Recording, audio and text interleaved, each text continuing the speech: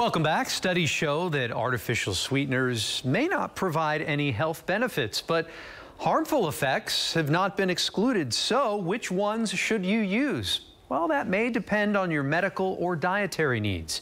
Here's health reporter Haley Hernandez to explain. UTHealth says real food is the best option for children. In this case, that means real sugar, not an artificial sweetener. Their bodies are not like miniature adults. They do metabolize things differently.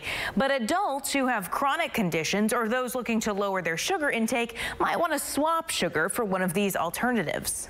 I took these sweeteners to Shreela Sharma, associate professor and dietitian at UTHealth, to find out which are best to drink, bake with, and which ones may cause harm.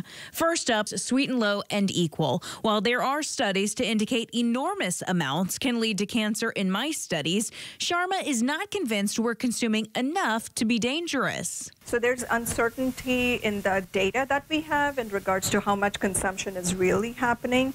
However, we do know that you would have to consume very large amounts. Still, she prefers the natural options. Anyone looking to reduce sugar and keep a natural diet may want to try Truvia.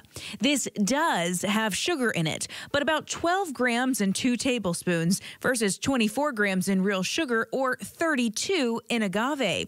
For diabetic patients, she recommends Splenda, which contains no sugar, or stevia, which is also sugar-free but even more natural because it comes from a plant. If a patient has diabetes, then we know that their metabolism as it pertains to sugar is compromised.